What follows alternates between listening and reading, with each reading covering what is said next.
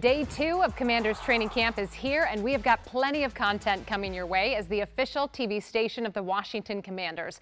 We are your go-to outlet for everything burgundy and gold, bringing you access and exclusive content from every single day of camp. Adam Longo is out at Commanders Park in Ashburn. All right, Adam, how's the second day of school going? Looks like you're having fun out there.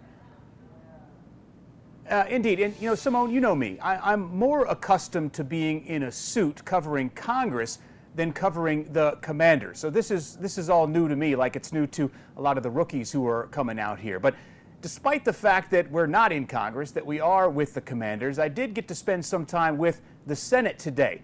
Talking about Ben Sinnott. He is a rookie tight end who is from the Midwest, grew up in Iowa, went to Kansas State.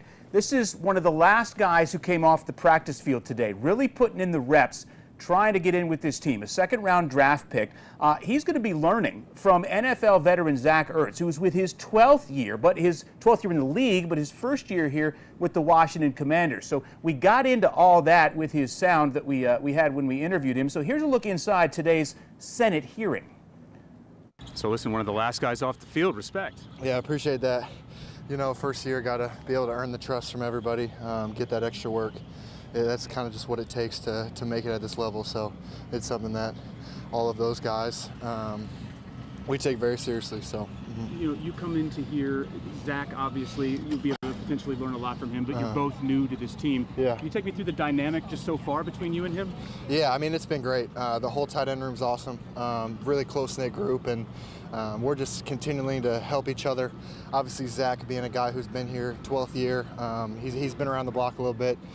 Knows the ins and outs of this game, so the dynamic's been great. He's been super helpful, bringing all of us along. We got a fairly young tight end group as a whole, so he's been able to really help us and give us what he has and share that knowledge. So it's been a great dynamic.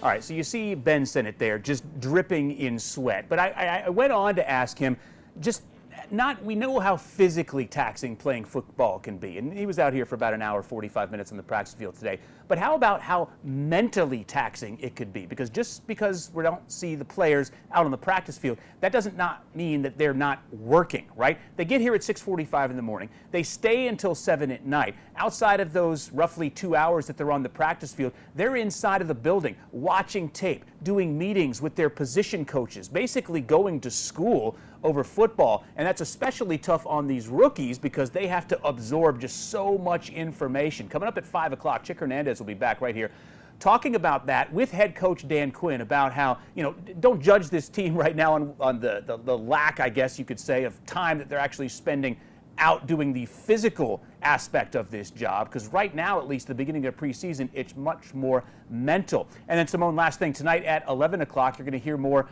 from Tress Way, who is the longtime punter and former team captain, at least team captain last year of this team, talking about the excitement and the energy he feels. I mean, we are feeling this incredible vibe of positivity from everyone that we've been talking to, rookies and veterans alike. So we addressed that with him, and he talks about, he was very humble and saying, after being in the league for what will now be his 11th season, he doesn't know how much longer he's going to be able to do this for, right? Because who gets to stay in the league? A very small percentage of players play that long, go up through their 11th season. So he's just saying, look, I am trying to have fun. I want to absorb everything I can. And he's convinced that this team is going to make a run and have fun doing it, Simone. It is fun to watch Quinn put them all through their paces, right? He's making them work for it, and you are highlighting that every single step of the way, and that's why the energy around this team is so contagious, because we are watching them work day in and day out. Adam, thank you. We'll see you in a bit. And just a reminder that starting in just a few weeks that we will be airing 5 Commanders shows, with 2 of them produced in-house here at WUSA 9. Commanders Kickoff, hosted by Chick Hernandez and Wisdom Martin. That will be on Sundays at 11:30 a.m. And then I will join Chick Hernandez every Thursday at 7 p.m. for Commanders Weekly, where we show you all the ways the team is making a positive impact in the community.